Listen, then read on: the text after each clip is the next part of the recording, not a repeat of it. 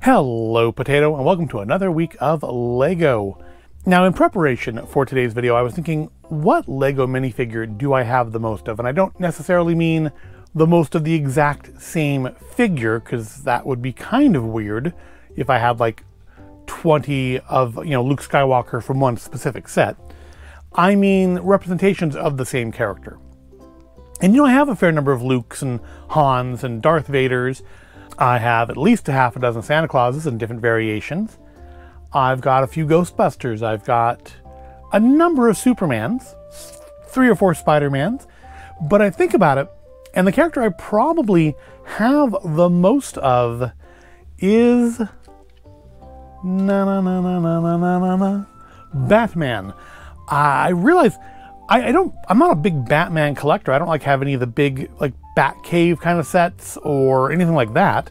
Indeed, to this point, this is the only Batmobile I've ever built, and this is of course from kit 76119, Batmobile, Pursuit of the Joker, based on the original Tim Burton Batman movie, which is, kind of my Batman. It came with actually that Joker right there. And it came out, I didn't realize it came out in 2019. I thought it was newer than that. I thought it was like 2020, 21 at least. I didn't realize I've had this kit for so long, because I know I did a video on it. And yeah, it's been a while. I got it to put into my modular city village, which is what I have set up now for the new year, and I have extra space for it. Got to build new kits to go into it. And yeah, I mean, to me, this was my Batmobile, not the Tumbler, not the Robert Pattinson one, which I don't have. It's actually still available. There's like 3 or 4 Batmobiles currently available, which I guess talks about why I have so many Batman figures. I mean, they make a lot of Batman sets, so they make sets with Batman in them. I have, aside from this like Tim Burton-esque Batman, I've got Batmans, I think, that just came in like a DC set that I picked up back when they first started doing the superhero things. I'm pretty sure I have at least one Batman out of the DC collectible minifigure set that came out, I think, around 2019, 2020 as well. I never got that full set, unfortunately, but I'm pretty sure I had a Batman out of that one. I'm sure I have at least one Batman from like Batman vs. Superman. I definitely have Batman from LEGO Movie. I have Batman from LEGO Batman Movie. I have Batmans from the LEGO Dimensions game, because there was at least 2 of those in that, because there was the one that came with it, and then there was one of him in like medieval armor. I have a lot of Batmans. The only character I think that probably comes close, and I don't think exceeds, or surpasses is the word I actually wanted there, is probably Emmett from the LEGO movies, because Emmett did come in like literally every LEGO movie set came with an Emmett. I probably do have like 20 Emmets. But that's it. I mean, I never really did a lot of the LEGO IPs. I don't do Monkey Kid. I do have a couple Dreams sets. I did buy some Hidden Side, but I never did like Nexo Knights or Rock Raiders or Ninjago or Chima, although I do have Ninjago and Chima because they had sets for those for LEGO Dimensions. But yeah, if anybody comes close to Batman, it's probably Emmett. But I think Batman is the one that I have the most of. Again, it's weird because I'm not a huge Batman fan. I've got very few Batman sets. He just comes in other things. But I picked this one back up, I guess, in 2019. I thought it was later than that. But I guess in 2019 I picked this one up because I wanted a Batmobile, because I did have Batman in the display. I wanted a Batmobile to go with it, and the Tim Burton late 80s Batman is kind of my Batman. I mean, for a lot of people, it is the Adam West Batman, who's a great Batman for what he was. But it's, even though I'm sure I saw that before I ever saw Michael Keaton's Batman, this one was kind of my Batman. I guess also because it kind of was more similar to the animated series, because it had a lot of the same tonal notes that the Tim Burton movies had. But about this to put into the city, of course, it came with the Joker, because that's the reason I didn't buy the last version of the 60s Batmobiles, because it came with Joker and not Robin.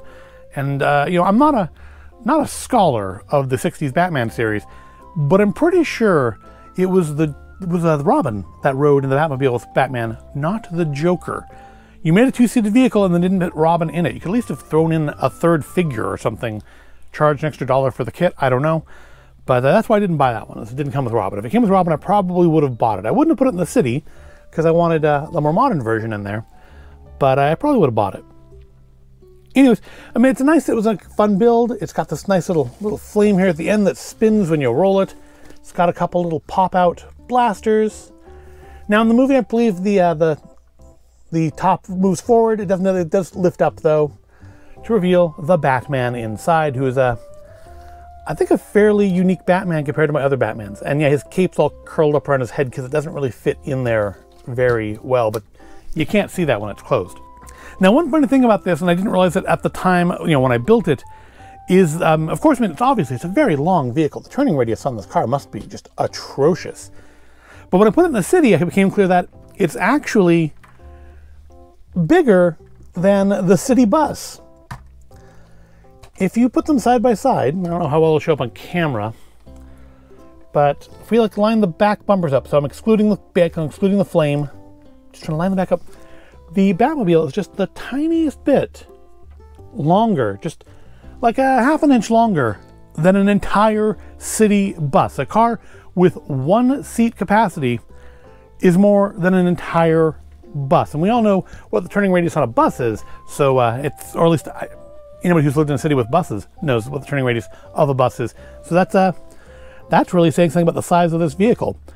But for when it came out, it's a very nicely detailed set. It has been in the village ever since, every spring to summer ever since.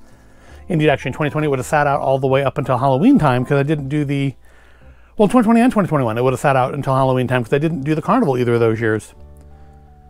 Oh, I didn't do it in 22 either, did I? Because last year was the first year I did it. So this has spent a lot of time actually on display.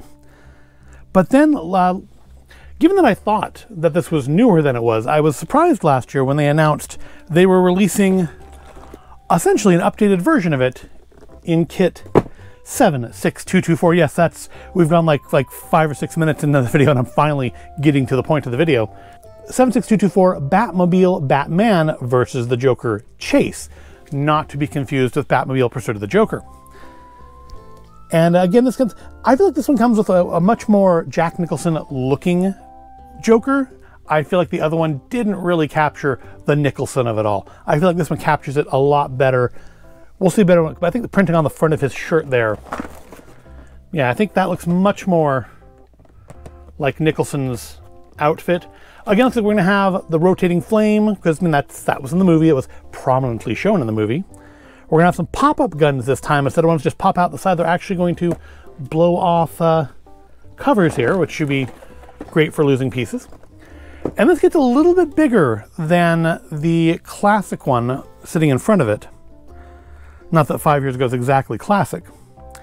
So this kit was, according to the LEGO Builder app, 342 pieces. The new one's 438.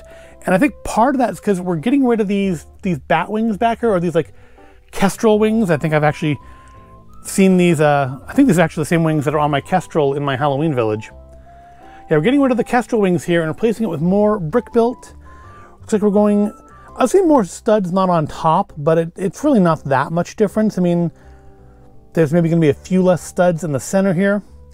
And this part's going to be a little bit more rounded. But I'm not sure as far as what the length is. I haven't seen one built yet, so I don't know what the length is going to be on it. But it is going to be replacing this in the village. This will kind of unfortunately get retired and just live out the rest of its days in the storage bin with other vehicles and bits from villages and displays that just don't get put up anymore. I don't really have a place just to put the Batmobile here.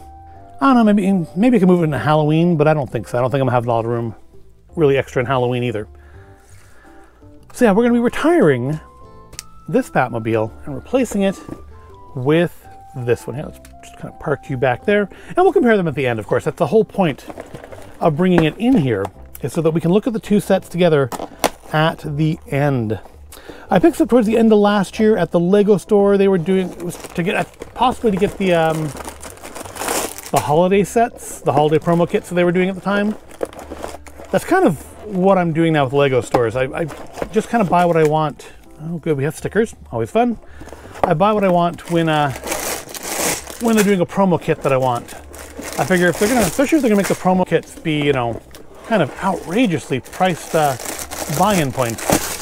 The Lunar New Year Dragon wasn't bad. I think 85 isn't awful. But I do remember when they used to, you know, I'll be like the $40 and $50 levels, and $100 would get you something really, really spectacular in the way of a promo kit, like a sailboat. And yeah, nowadays, not so much. but that's fine. I mean, I'm running out of room for Lego anyways.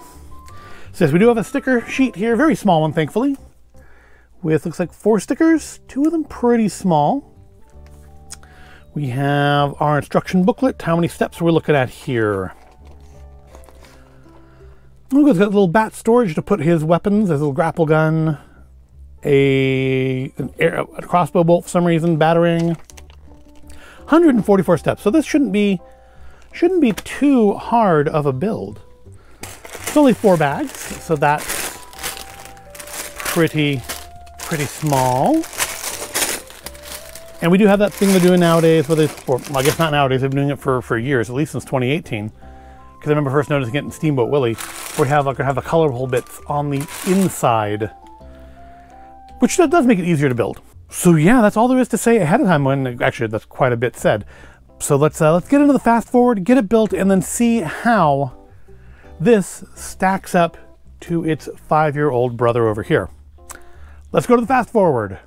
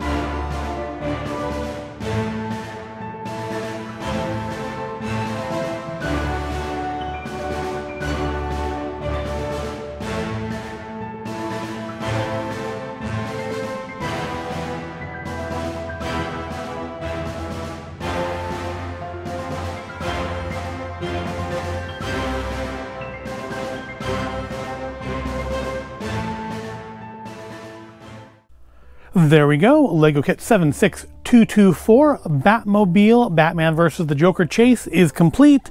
And next to Batmobile Pursuit of the Joker, 76119.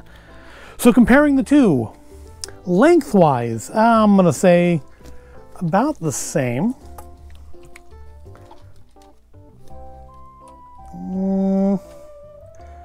I mean, if you take the fins out of it, if you just go like from nose to flame, the older one's actually a little bit longer, but I do think on the city bus test, no, it is actually, again, leaving the flame in, it's longer, but without the flame, now it is a little bit, just a little bit nose to, yeah, it's a little bit longer than a LEGO city bus.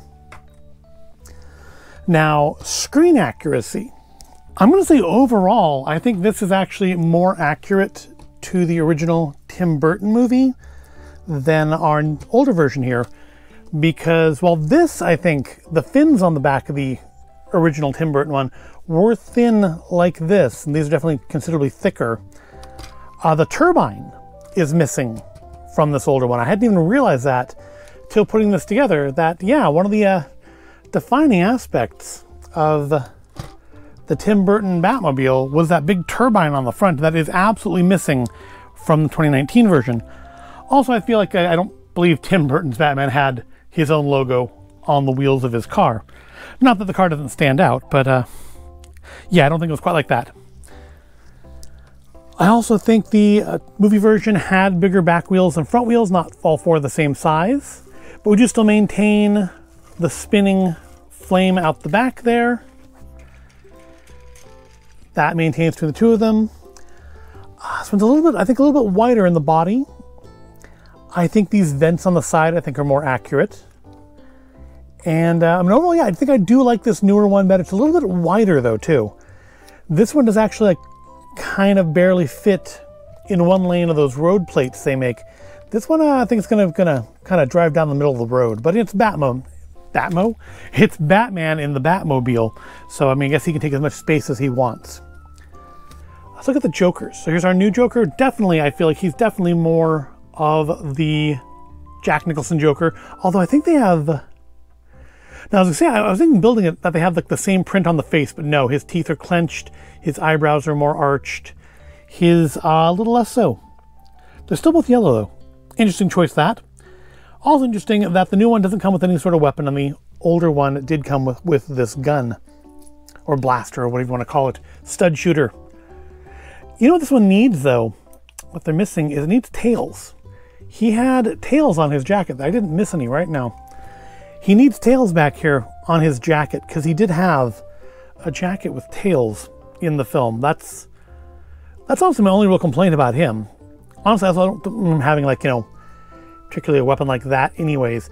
I just wonder, actually, if this is even meant, because I never like looked at it at the time, if this was really meant to be the movie version. Because this clearly is. This is clearly more of the Tim Burton one. And it's not, I don't think it's quite the animated series. I think the animated series version is almost more, a little more like this, but even more squat, more compact. I think brutalism may be the word for it. So I definitely like this newer one. Now, one thing over the older one, or one thing the older one has over it, is the cockpit does open just like on a hinge. Although it has that very, to me, that very classic windshield. Those are the windshields all the cars had when I was a kid.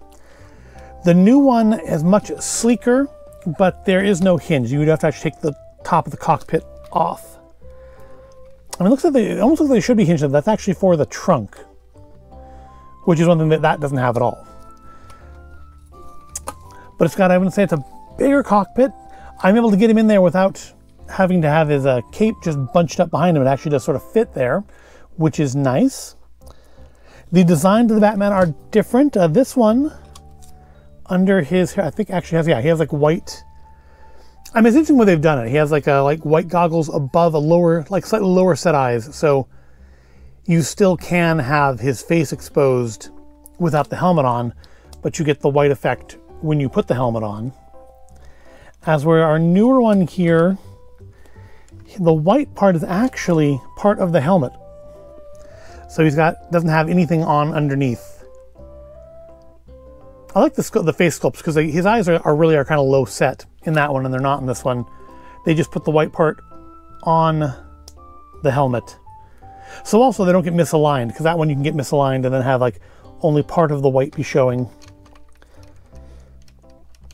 But it's got a slightly roomier cockpit. It was more so before we put the windows in, but he fits in there nicely. I actually got his cape in pretty good that time. There we go. And there we go. And then, yeah, well, of course, something this doesn't have at all is a trunk. You can't fit everything in there. His weird little grapple gun won't fit in there with the other stuff, but the cuffs, the batarangs, the extra crossbow bolt do all fit nicely in the trunk, and it closes. So that's pretty cool too. I do like when they give you storage solutions right there in the kit, because it's kind of I mean, little bits get lost. So overall, comparing the two, I definitely do like the newer one better. It's, I feel like they're both pretty sturdy. This one has some parts in it that were kind of hard to keep together when putting it together. Once you get it all together, a lot of it locks in multiple places. Oh, you know what I didn't look at here, is the guns. The Batmobile is armed. So yeah, the original one, or not original, the 2019 version, they just kind of flip out like that. And they do have little stud launchers, which I'm not going to bother with because we've all seen stud launchers, right? So they're always kind of exposed. Nothing covers them up. As where the new one, instead of having studs to lose by firing the weapons, you actually turn the little crank on the side here, and I turned it the wrong way. And these flaps should pop off, and then you have the big guns, which I think actually also looks a little bit more like positioned the way they are in the film. Of course, you're supposed to do, it's only held on by one stud, so I think in moving it around, I think it's storing this between the displays. Those pieces are probably going to fall off pretty easily, but they actually, I mean, they don't come off on their own. Let's do this a little faster and see if how the effect works. And yeah, that works pretty good. That's a nice little play feature, I think, for the kids, although I do feel like, I mean, this is an 8-and-up set, so I mean, it is for kids to play with, but I do feel like your children are probably going to lose those two pieces in fairly short order. Also, I think the wheels in this may be a little bit closer together, making the turning radius, even though the vehicle itself is longer, I think it actually have a slightly better turning radius. I mean, still going to turn like a bus, but yeah, I definitely do like the newer one. I like the old one too. I'm not, you know, don't regret having picked it up back in the day. It has served me well, lo these half a decade, apparently, since I picked it up. But yeah, there is a new Batman in town, and he does bring, I think, a nicer version of the car. I was very impressed with that one, but I am more impressed with this one, and it will definitely be replacing its older brother there in the city. So I think that about wraps this up. It is yet another Batmobile. I think there's like 4 available currently, because there's this one. I think the Batman one is still available. I think there is a larger like collector's one, and then there's like an ages 4 and up one that costs almost as much as this, despite having like 1/3 the pieces. So yeah, I'm not a fan of those ones. Even if they have some nice minifigures sometimes, not a fan of those ones. But the Dark Knight shall once again drive the streets of the modular city in style, in a newer, honestly, I think better looking vehicle. I think they really did a good job on this one. I mean, again, I still think this part's maybe a little bit more screen accurate to these fins, but overall, everything else here looks fantastic, and I think more screen accurate. And again, I'm not 100% sure this was even meant to be the movie version. I don't think it says anything about it. This one specifically says it's from the film. That one I don't think it did, so it could just be me putting things onto it that were never supposed to be there. But what do you think? Which do you think is the better Batmobile? Do you think our new Batmobile Batman versus the Joker chase is better than the old Batmobile Pursuit of the Joker? Who do you think has the better Batman in it? I also think the Batman in this has a much more screen accurate look, because it's like the black suit as opposed to the gray one in that one. I just want to stand up. I really need to replace this tablecloth. Which Joker looks better? Which Batman looks better? Which Batmobile looks better? What do you think 2019 versus 2023? But let me know in the comments, and I hope you found this all interesting or entertaining. If you did, give it a like, subscribe to the channel. Thank you for watching, and I'll see you in the next video.